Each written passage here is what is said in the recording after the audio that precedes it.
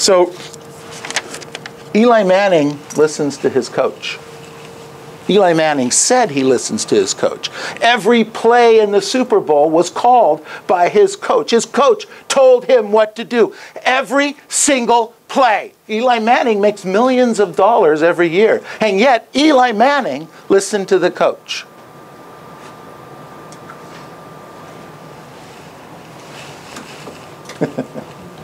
Anybody want to listen to a coach? Anybody want to make some money? That's what's going on here.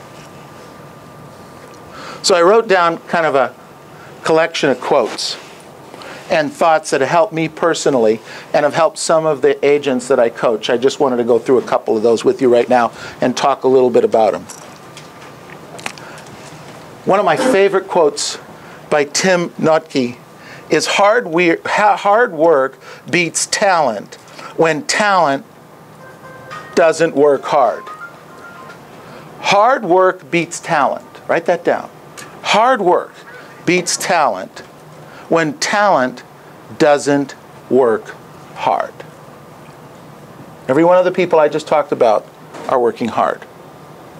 You have to work hard. If you're not going to work hard, you're not going to make it. You're just not going to make it. You're not going to hit your goals. It's impossible in this marketplace today to be able to make it if you're not working hard. I wrote down here, you can be the best of the best. We all know people who are smart. We know people who are funny. We know people who are good with the scripts and the dialogues. They seem to know what's going on in the marketplace, and yet they're not making any money, and they're frustrated with the business. I wrote down here, simply, they don't take action. They don't work hard. You know what I'm talking about. You know who I'm talking about. If you fit that, stop it. 2012 is a year, write this down, of no regrets. No regrets. 2012 is a year of no regrets. Write that down. I had an opportunity over the last week or so, what I've been doing, those of you that are using the numbers analyzer, and quite frankly, there's a number of you that are using the numbers analyzer within the company. Well, one of the things, I don't know if you're aware of it or not, but I get to see every one of those numbers analyzers. Isn't that good? So I go in there, like at 2 o'clock in the morning when I can't sleep and I'm worried. You know, I get up at night and I worry. What do I worry about? I worry about sales. I worry about business. I worry about you. Why?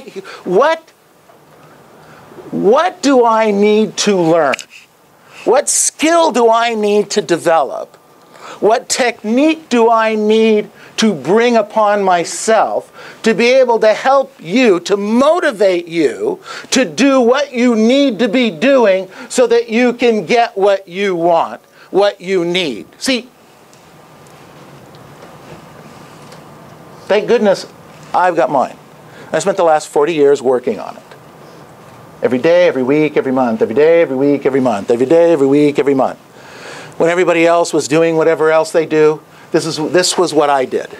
Every day, every week, every month. Every day, every week, every month. Try to be conservative financially. Try to put some money away. Try to worry about next week, next month. Worry about you. What can I learn? What can I do? I show up at every Mike Ferry event. You know, people say, why do you go? You could teach these things. Maybe.